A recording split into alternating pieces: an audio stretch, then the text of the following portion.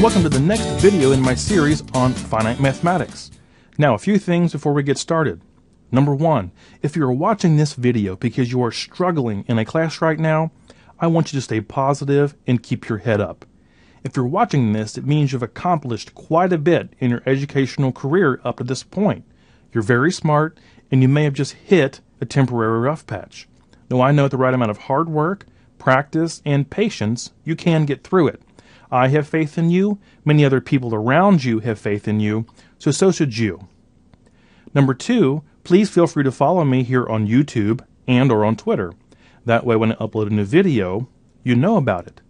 And on the topic of the video, if you like it, please give it a thumbs up. Put it on a playlist. Share it with classmates or colleagues, because it does encourage me and other screencasters to continue making our videos. On the flip side, if you think there is something I can do better, please leave a constructive comment below the video and I'll try to incorporate those ideas into future ones. And finally, just keep in mind that these videos are meant for individuals who are relatively new, or brand new for that matter, to finite mathematics. So I'll just be going over very basic concepts. And I will be doing so in a slow, deliberate manner. Not only do I want you to understand what's going on, but also why. So all that being said, let's go ahead and talk about this video's topic. This video is the next on the topic of sets and counting. So in previous videos we talked about what sets are, we talked about what elements of sets are, we talked about unions and intersections and subsets and disjoint sets and things of that nature. In the video before this one, we started talking about Venn diagrams, sort of what they are and how they represent data visually. So in this video, I'm going to share with you a method that I use with students when I tutored finite mathematics. And this is a way to make solving Venn diagram problems very concrete. So we're going to develop this method so whatever is thrown at you, you can actually do it step by step in a very logical, systematic manner, and that will allow you, of course, to get the correct answer. So let's go ahead and take a look at it. Now, what about this Venn diagram region method? So it starts with a couple of basic ideas. Remember that any Venn diagram can be broken down into several discrete regions. And I'll show you that here in a second. Now each set, subset, intersection, or union, etc. can then be written as a list of whatever regions comprise that. So we might have a union of a couple sets, and we can make a list of all the regions that make up that union. Now from those lists, you can then figure out intersections, you can figure out other unions, or whatever the problem might ask you to find. And of course, once you have sort of your list-based answer, you can then go back and shade in the appropriate regions in the Venn diagram itself. Again, this will all make sense when we do the examples here in a second. Now just one caveat, when you make a Venn diagram and you list the regions on it, it's a good practice to label that Venn diagram as U sub r or S sub r, so universal set of regions or sort of the set of regions. That's what the sub r means. That way you don't confuse the region labels with the actual numbers that are part of the problem. So you might label region, the intersection as region 1, but the problem may have a 3 in that region because that's the number of elements in that region. So you want to be very careful when you're labeling your regions in your Venn diagram to keep the region labels separate from the element numbers in the problem. Okay, so let's take a look at this. So here we have a Venn diagram, of course, and we have two sets. They overlap, so they intersect. They're in the middle. And what I've done is I've gone ahead and split up the Venn diagram into discrete regions. So the intersection there in the middle is region 1. Over on the left, everything that's just in A, that's region 2. Everything that's just in B is region 3. And everything outside of A and B is region 4. So we can ask some questions.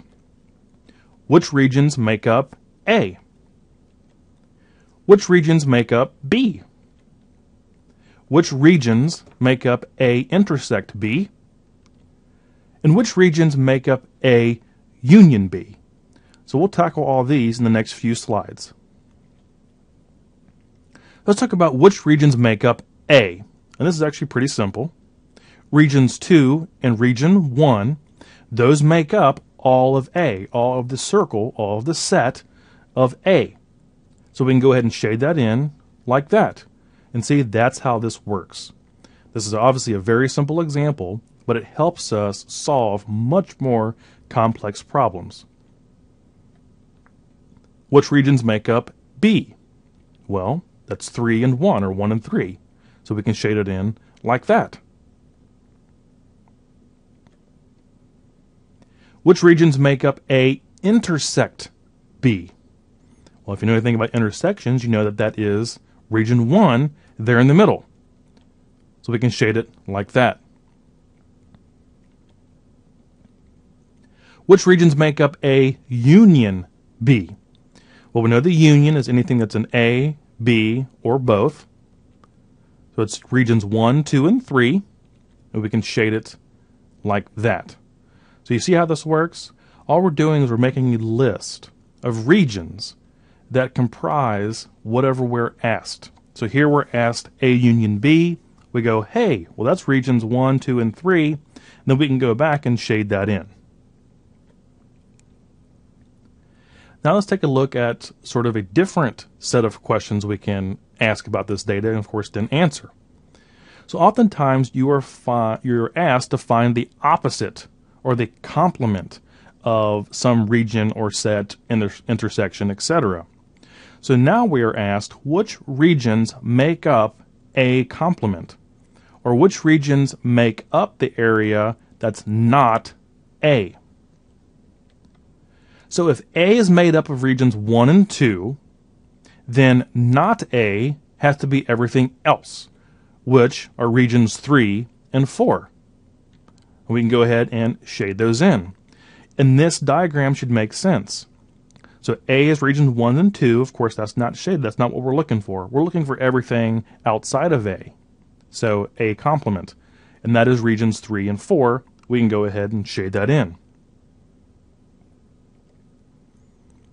Which regions make up B complement? Well, if B is made up of regions 1 and 3, then B has to be, the not B has to be everything else. So 2 and 4. So we shade it in like that. And again, this diagram should make intuitive sense. If B is 1 and 3, then everything outside of B are regions 2 and 4. Now here's a little more complex one. See, sometimes we have regions that are expressed to us sort of as a unit, and then we have to figure out what that is, or maybe what the complement of that is. So here we have A intersect B, and then we're asked to find the complement of that entire unit, that entire region. So, what is A intersect B? If A intersect B is region 1, which we know it is, there in the middle, then everything that's not that must be regions 2, 3, and 4. So we shade those in. So that's everything that's not the intersection. That's how we should sort of interpret that. Now here we're the same thing, but the union. So what regions make up A union B complement? So the complement of that entire region. So if A union B is regions 1, 2, and 3, then everything that's not that must be region 4. So we shade it in. And again, we know that this white area is A union B. So everything that's not that, the only thing that's left, is the outside area. Now here's a different take. Which regions make up A complement intersect B complement? Or sometimes my students will say, what regions make up not A intersect not B? That's fine. So first, let's figure out what is not A. Well, regions 3 and regions 4 are not in A. So that's sort of our first list. And it looks like this. Which regions are not in B? What's 2 and 4? So it should look like this. Now the question is asking us, what regions do they share? What regions do these have in common? So you can do it one of two ways. You can look at the lists. So not A is 3 and 4, not B is 2 and 4. What do they have in common? What do they share? That is region 4. You can look at the diagrams. Is region 1 shaded in both of them? No. Is region 2 shaded in both of them? No. Is region 3 shaded in both of them? No. Is region 4 shaded in both of them? Yes. So what regions do they share? Region 4. And we would shade that in just like that. So you can do it one of two ways, the lists or the pictures. Some people have a mind built for lists. Some people have minds built for pictures and diagrams. It doesn't make a difference which one you use. I'm trying to show you a way where you can use both. So here's very similar. Not A, union, not B. So same thing, not A is 3 and 4. Not B is 2 and 4. Again, this is the same thing from the previous slide. Now we're doing a union. So what regions are either in 1 or both? That's 2, 3, and 4. But we're interested in sort of the opposite of those. So we want this region. Notice there is no 1 in not A. There is no 1 in not B. Therefore, it's not part of the union. Only 2, 3, and 4 are part of this union. So let's talk about Venn diagrams where there are 3 sets. So again, these are the ones that can become very messy when you're trying to figure out regions that aren't given to you. So here we have a Venn diagram. We have regions 1, then we have region 2, 3, and 4. That's sort of in the middle. Then we have region 5, 6, and 7, sort of along the outside. And then region 8 is on the very outside. So again, these numbers are region labels. They aren't the number of elements in that space. That's why it says U sub R over there on the left-hand side. In the next video, we will actually do these type of Venn diagrams where we're actually given the number of elements in each region. But again, these numbers represent regions. So we can ask ourselves lots of questions about this Venn diagram. What elements are in A? What elements are in B intersect C? What elements or regions, are in A union C? So what regions make up these different areas? So talk about A. Which regions make up A? Well, A has to be everything in the circle of A. So that's regions 1, 2, 4, and 5. And again, we just shade them in. Just that simple. What regions make up B intersect C? So we get on there at the bottom, we look at B and C, and we notice they intersect there in the middle, that kind of football shaped, the American football shaped, and we have regions 1 and 3. Again, we're just making lists. How about A union C? Which regions are those? So remember, the union is everything that's in 1 or both, or in either or both. So we have regions 1, 2, 4, and 5. That's everything that's in A. Then we have to add to that the things that are in C. So regions 7 and 3. So A union C are the regions 1, 2, 4, 5, 3, and 7. And again, the order you write them in does not really matter. Now here's kind of a crazy looking one. So here's sort of what we have here is a region sort of nested within another one. So here we have A union, and then nested we have B intersect C. Okay? So how do we solve this one? Step 1, do the inner parentheses first. So what is B intersect C? Which regions? So that is regions 1 and 3. What regions make up A? Well, that is 1, 2, 4, and 5. So the B intersect C is 1 and 3 down there at the bottom. The regions for A are 1, 2, 4, and 5. They're at the top. And then we are asked, what is the union of those two things? So we complete the union, anything that appears in either or both. So 1, 2, 3, 4, and 5. So all those regions make up this picture. And it looks like this. So again, we started there by looking at the inner parentheses. We listed the regions in B intersects C, 1 and 3. Then we looked at the regions that make up A, which are 1, 2, 4, and 5. And then based on those two lists, we just found the union of those two lists. So it's 1, 2, 3, 4, and 5.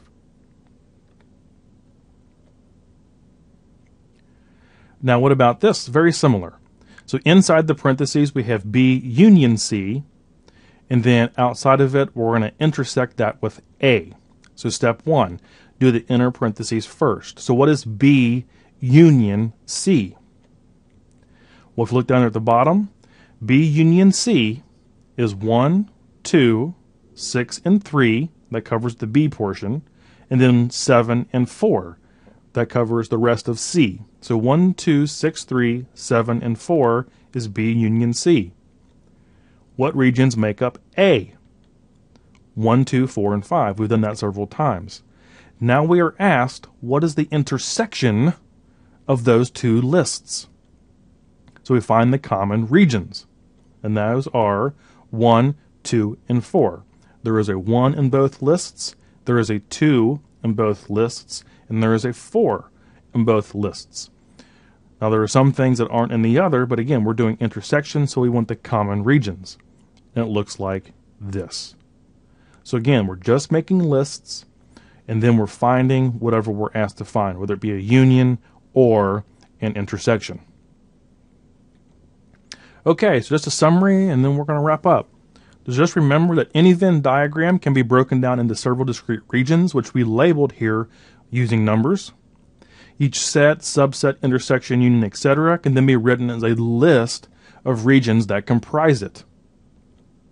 And then from those lists, you can then figure out whatever intersection you're asked for, a union you're asked for, whatever the problem is asking you to do.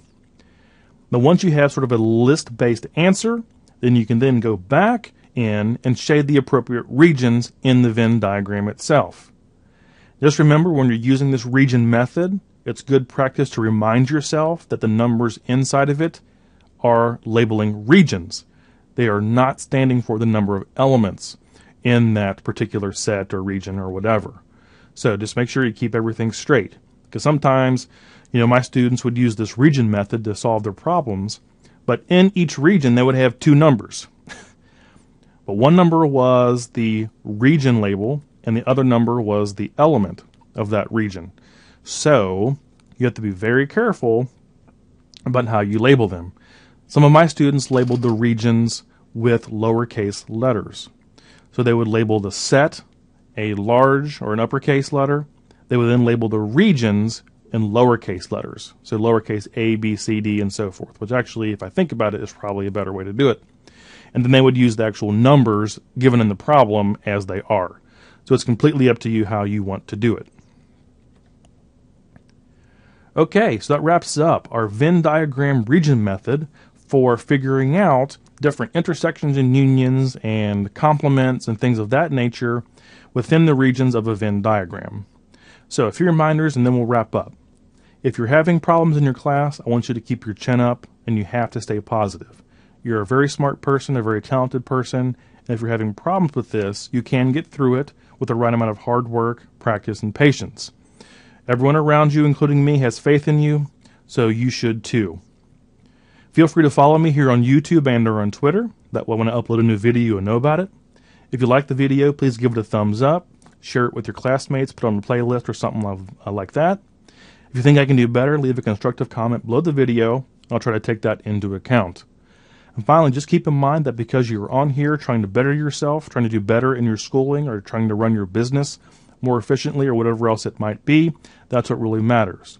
So the fact that you're trying to improve yourself and be a better student or a better employee or whatever it might be, that's what really counts.